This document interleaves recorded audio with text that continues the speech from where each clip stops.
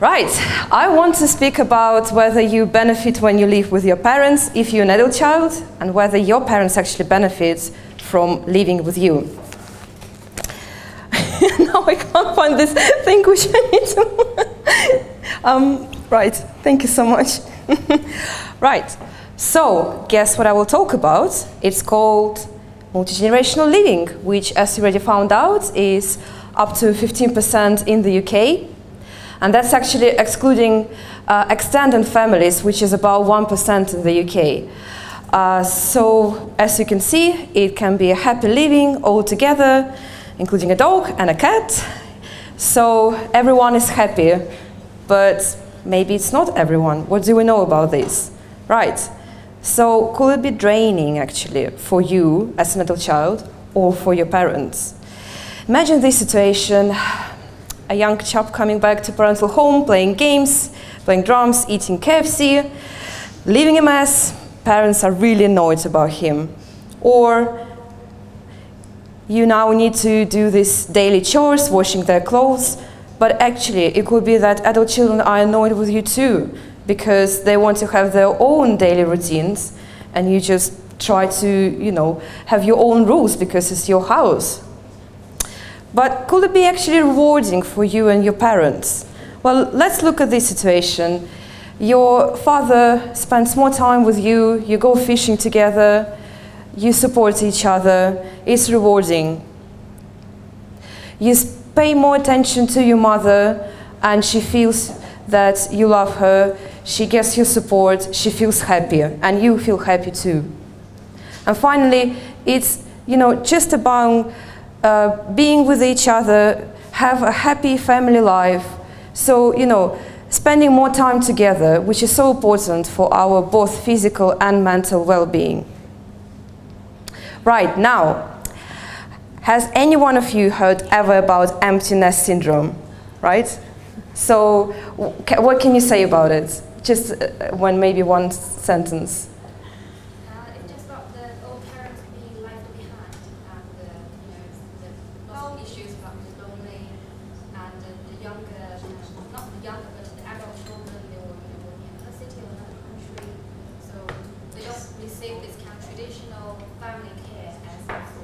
So it isn't, yeah, so it is about adult children, yeah, living home. So when all adult children left, when basically you feel lonely, indeed isolated, you kind of left behind. Of course, it depends whether your adult children move to another street or to another town or maybe even to another country. So you can have a different, you know, level of this syndrome. But basically, this phenomena describes when parents cope very much to adjust to a new life stage when they're basically by themselves alone, especially if you're a single parent.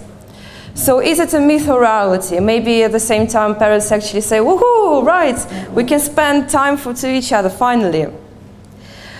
Oh, that's, well, basically I wanted to say that sometimes this phenomena looks like a crazy situation in your life that, you know, it's getting a little bit out of hand. So yeah, this cat doesn't understand why her owners decided to dress her in these baby clothes, but you never know how crazy you can get when you miss your children a lot, or you simply need, you know, to give someone this support which you used to give to your children when they were living with you in the same house, you know. So dad will give a good talking and mom will give you a hug, which is, you know, we're all human beings, we all need it.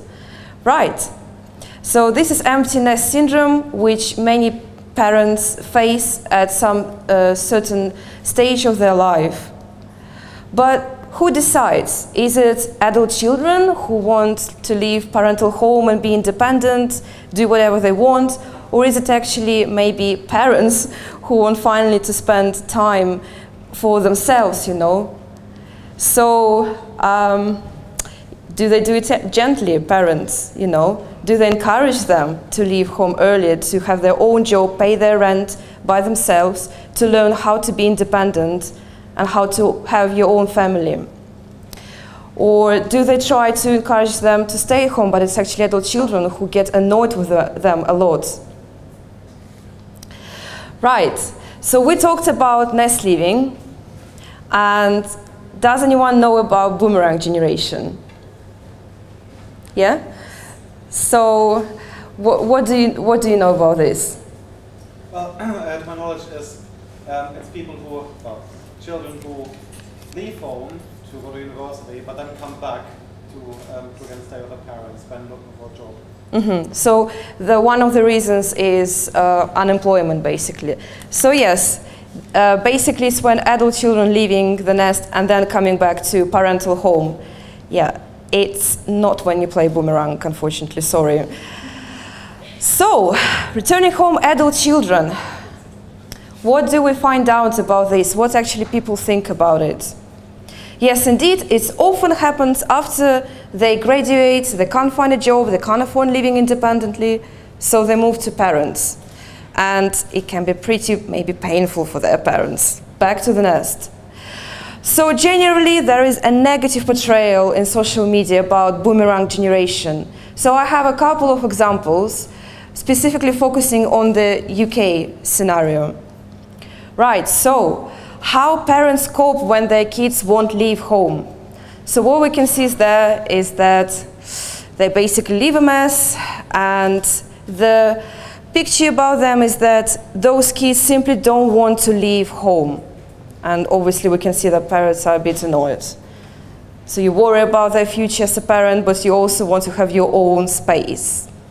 What we see next is that it also implicates aging problem, is that all the parents, even older parents, have to deal with this. Because, as you know, fertility age increases, people postpone having first child, and by the time when your kid is middle 30 age and you are, almost retirement age, you won't spend more time maybe with your, friends or just with a cup of tea in front of TV. Instead, you have to hear loud music, see their friends, hearing smashing door early at night because they come back from the club. So do you feel happy or not? Or who knows? Right. And another situation is when it's a single parent, also older age. So here we see that 21-year-old son lives with his 66-year-old father because he cannot afford his house yet, so he is saving money for house. So that's one of the most common reasons in the UK why adult children come back to live with their parents. Not simply because they're lazy, but because they need to save money, and housing is expensive in the UK. And parents understand it, but is it still beneficial for them and for children as well? Well, that's a question. Before concluding on, that's the question, what is the answer, I want to go a bit further about boomerang generation and talk about baby boomers. Right, sounds a bit strange. Why would I say baby boomers? Well, actually, it's not about, any babies, it's about older generation, but it's about baby boomers who were born, fertility rate was high in 1940s, 1950s in the UK, and housing was affordable. And then now, they're, getting to the retirement age, and actually now they need help from their adult children. So it's a baby boomerang generation. Right, so there is another example from the media, is that basically a very old mother lives with her also probably 60 years old daughter because she desperately needs her care, provision. So they support each other in a sense that, it's all about family bonding, but it's also the problem is that that generation, which also Johanna showed on the population pyramid, is that generation which will now require a lot of support provision from both formal and informal in the UK. Well, so what to take it in general is that intergenerational living is that parents live with their adult children. It can be also that they live together with grandchildren as well. They both help each other with childcare, with caregiving for older parents. but it's also about housing. So maybe some of you heard about George Clark, our architect. He has some programs about ugly house. So they renovate houses, and he talked about multi-generational living on his blog, because even builders and architects find this, a problem in the United Kingdom, that the houses are not, they are not constructed properly for nowadays needs of the population, to live with several generations, right? To live with your older parents or with your adult children who already have children as well. So what this architect says is that planning authorities are not anywhere near close to having planning policy in place to promote multi-generational living.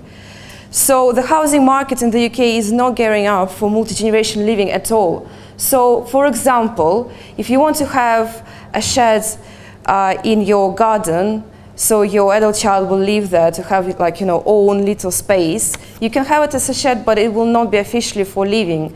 So the councils will still not allow you to have it as a separate little home.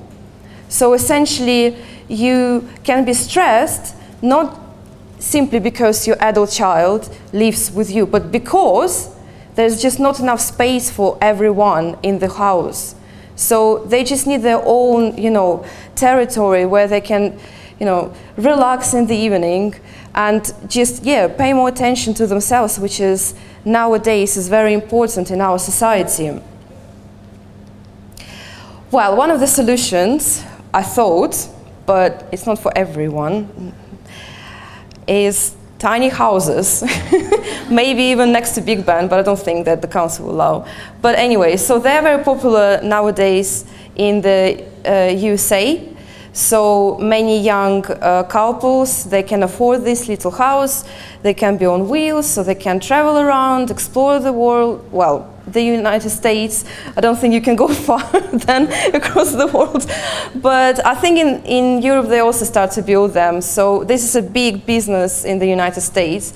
And I think it's very cute, especially if you want to see each other very often with your parents, provide help, but at the same time not sharing the same house.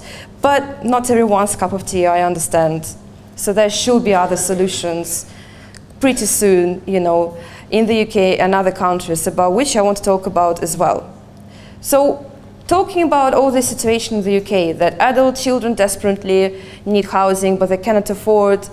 Older parents, they need help from their children because they maybe couldn't provide enough, for formal care, or they expect them.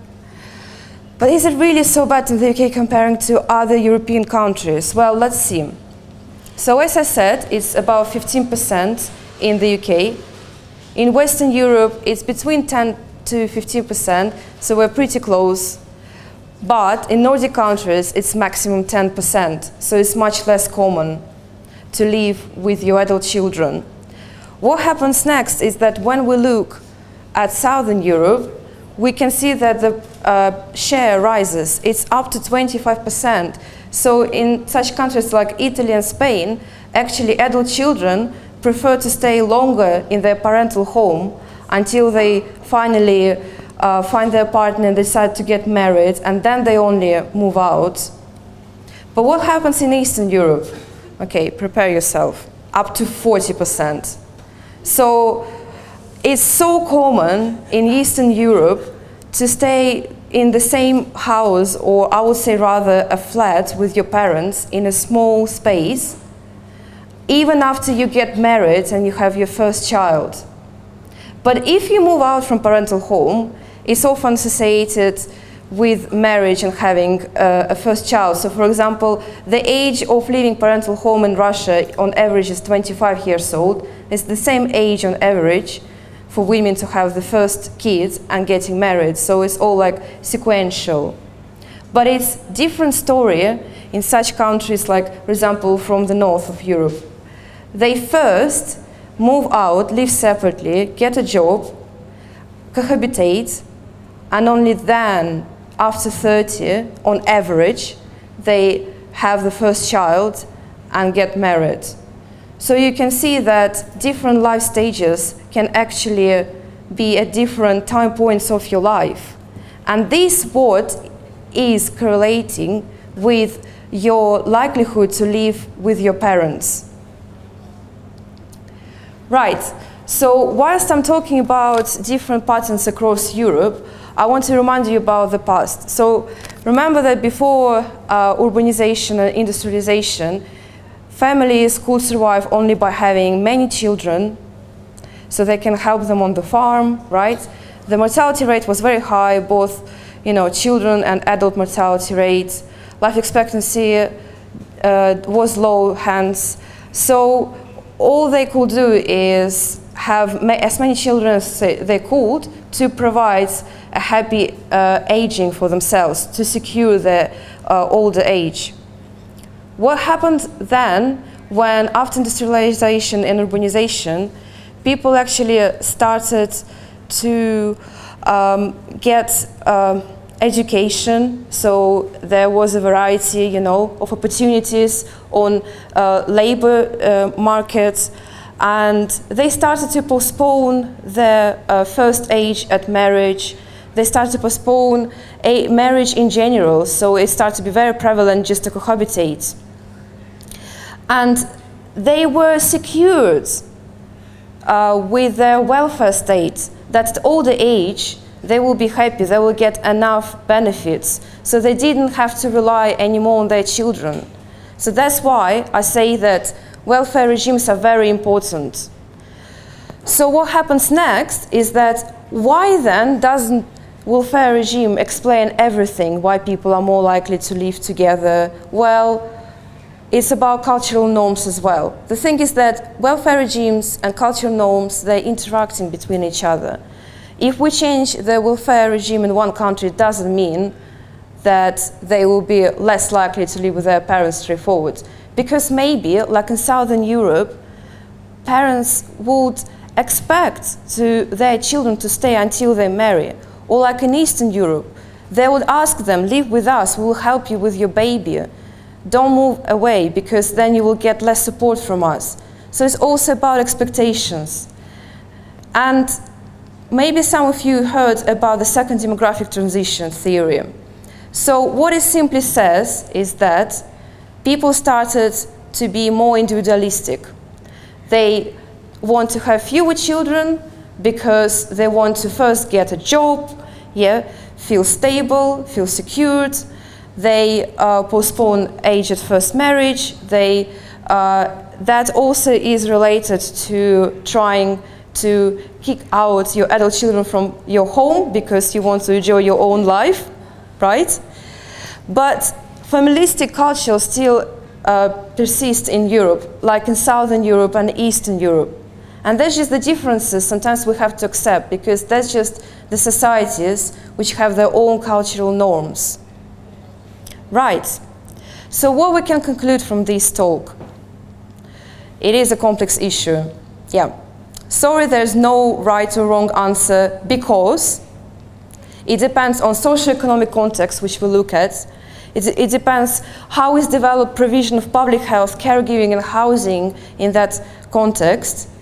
It's about family forms which evolve over centuries, and gender norms and cultural expectations. So for example, in gender norms, in Scandinavian countries, it's very common that both men and women in the family, they provide equal, a housework.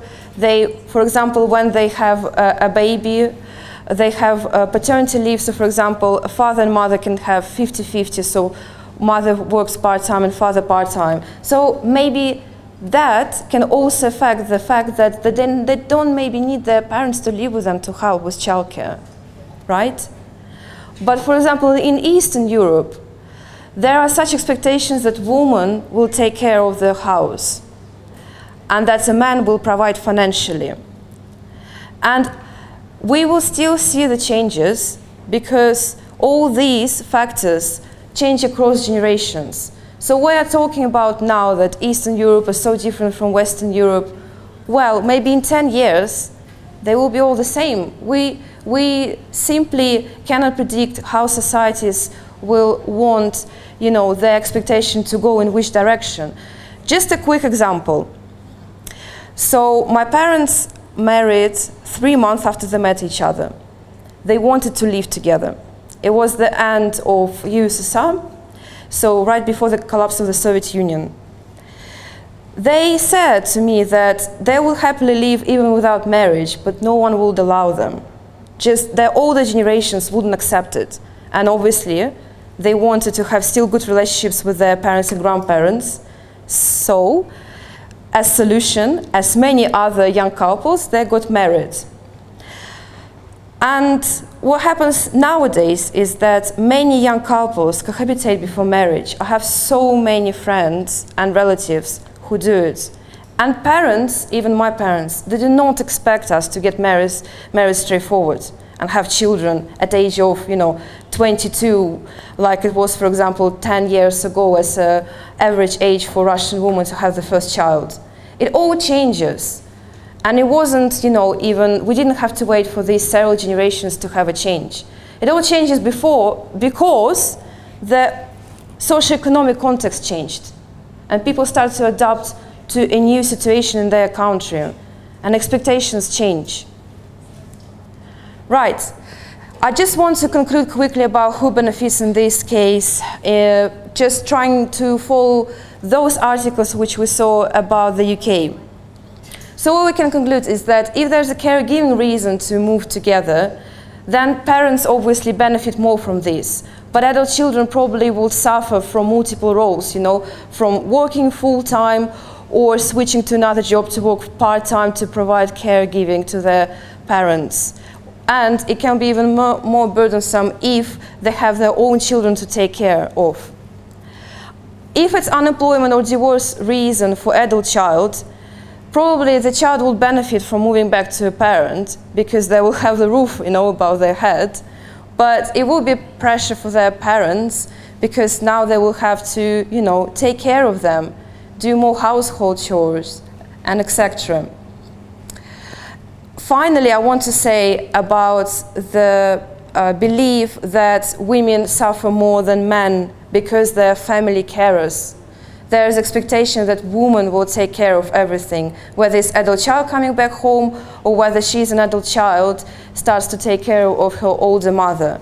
Well, so in my thesis, I study men's health and different types of living arrangements, and I looked at intergenerational households in Russia. And what I find is that actually men as adult children, when they live with their parents in poor health, over time, they are more likely to have poor health as well.